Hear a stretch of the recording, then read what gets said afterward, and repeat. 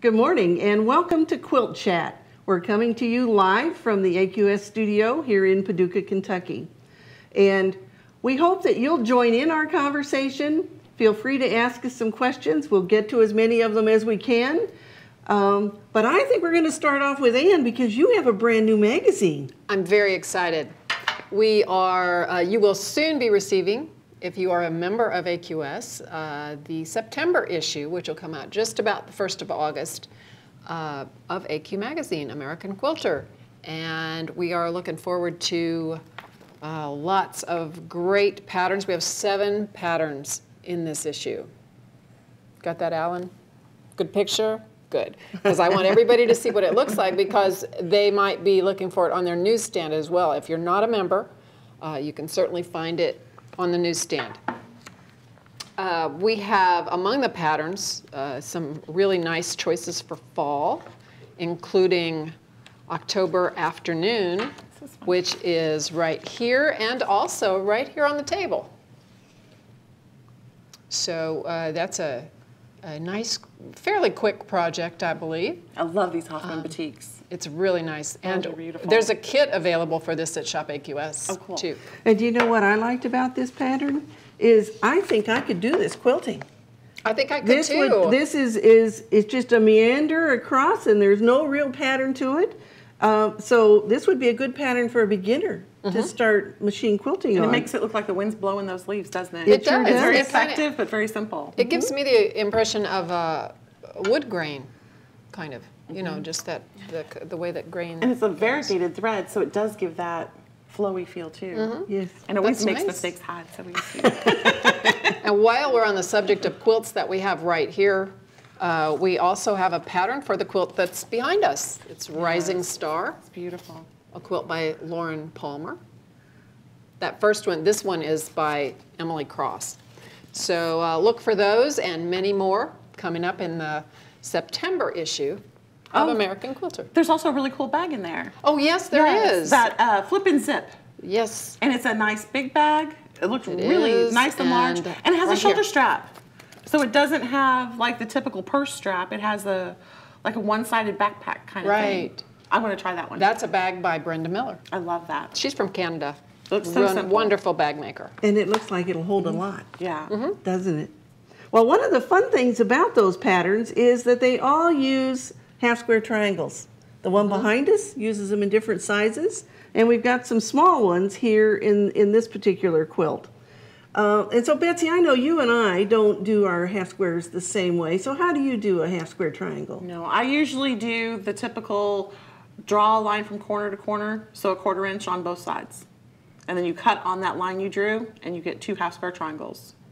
And so I just, and I always oversize and cut down And so that's- that they're perfect. That's the way that it is described for these patterns in the magazine. And usually our free patterns on AQS blog, we usually use that method as well. What do you do, Bonnie? Well, you know, last week we did these little quilts at the Quilt Museum during Quilt Chat. Yes. And you can see that we've got yellow and white and green and white in here.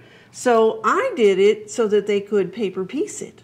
And that meant that I could put my 2 pieces, and this is a time saver, I could put my 2 pieces of fabric together, right sides together, and then I could cut my squares, and you know, then the fabric kind of sticks to itself. And that's, Okay. that's a great tip when they're because that stuck. saves so much time. So if you were doing it, you would have drawn a line and sewn Yes. on either side. Yes. Well, I developed it so that we could cut 8 at a time.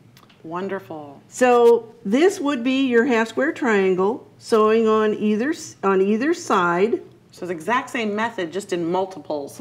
Yes, Right. and what this does, if you follow the numbers that I put on this one, this is number 1, then you sew the inside of the next seam, and you're able to sew it all in one single sewing. And that's so fun. Well, and so That's amazing. So you don't even have to stop your stitching. You just keep Till you get the whole going square around. done. Isn't that great? yes, and so I've made 8 all That's at fast. once.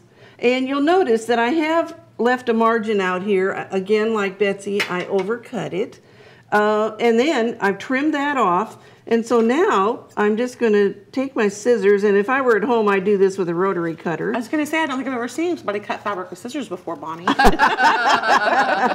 much anyway, do we? All right, and so you're going to cut on all of the solid lines here. The dashed lines are the ones you sew on. And when we cut here,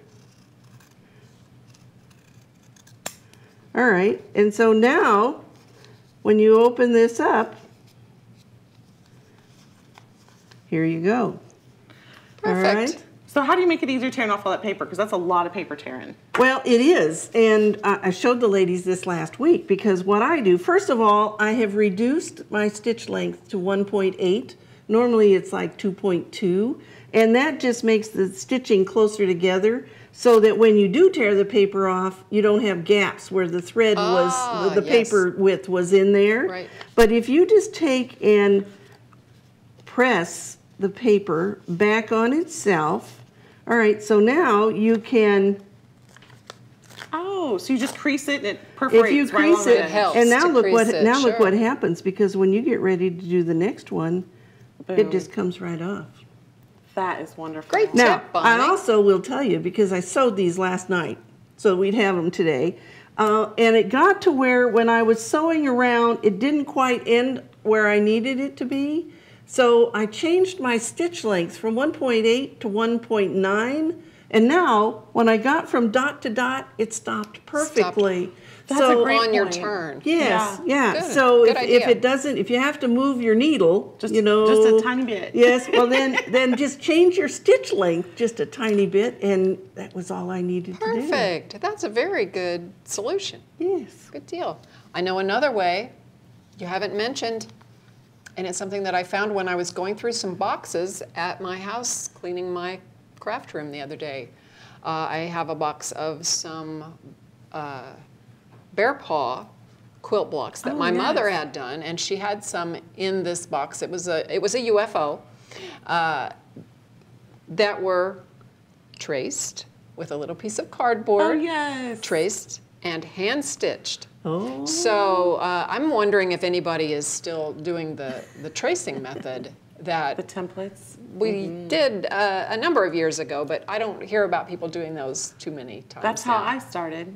Do you know one of the first quilts I made was a trip around the world, Wow. and I traced every single piece to sew those together. Now I sewed them on the sewing machine, but we didn't have a rotary cutter then. Right.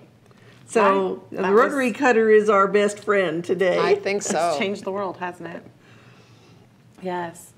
And you know, there's the quilting that we've been doing, but remember way back when, we all pretty much started out as like garment sewers. Right? Right? Yes, we did. And sewing curtains and sewing things for our houses. And so we did a survey this last week and asked all the quilters, we had over 800 responses, about what kind of sewing they did other than quilting. So quilting aside, what kind of sewing do you do? And 1 out of every 4 sews garments still. Isn't One that out of every wonderful? 4. 1 out of That every is 4. great. Isn't that incredible? And again, the other 1 out of 4, so the other girl in the group, she doesn't do any kind of sewing other than quilting. She has no more time for anything but quilting. So we definitely have a nice mix of people who still sew. And the most popular sewing projects were crafts. So the DIY not one. wardrobe items, not garments. So garment wasn't their favorite, but half of all quilters sew Some fun kind of craft projects. So Wow. DIY wins. I've really renewed my interest in garment sewing lately. Yeah. So I'd kind of be with the garment sewers. So I must be. You're the 1 in 4. 1 in 4. That's okay, because we have 4 girls. We got it. Oh, but I thought of those. They were doing crafts and making. Well, bags half do crafts and home decor. That came in a close second to them. So there's lots of sewing interest out there. And so it was really cool to hear about what they wanted to do. And probably the thing that was the biggest thing we had, half of them say they sew regularly, but they're always looking to pick up new techniques. And isn't that quilters? And that's us. That's us, right? Absolutely. We're always Yes. wanting to learn something new. Now, For sure. Betsy, I think we have time for one quick question. Oh, okay. We had a question from Susie, and she says that whenever she's making her quilt, sometimes she notices when she gets to the end after she's done on her borders, she's got this little wave thing going on. And so she wonders what causes that. What do you think? I would say that the borders were too long. You know, we get in a habit of cutting a border strip and laying it down and sewing it on the edge of the quilt. Like what the pattern says, the size. Yeah, well, even a lot of them just cut a border and sew it on. Oh, that's almost guarantees a wavy edge. Yes. And so what you need to do, and I'll just show you on this quilt quickly, and that is that you want to measure the center of your quilt. And I do it by taking both edges of the quilt and bringing them to the middle. Now, if they meet up, you know your quilt is good and square and straight. If it isn't, you need to go back and look at that. But this is the measurement then that you would cut that border. And you know, that's a really clever way to get the 3 measurements that you average, which is, you know, what we were taught. Yeah. And that gives you all that at once. All at once. And you're seeing about square too. That's just wonderful. If the judges have a quilt on a judging table and they want to know if it's totally square, they will actually fold the quilt that way to check it out. Oh, that's so it's cool. one of those little tests that you can do before you send your quilt in too. Especially before you send it in to get quilted.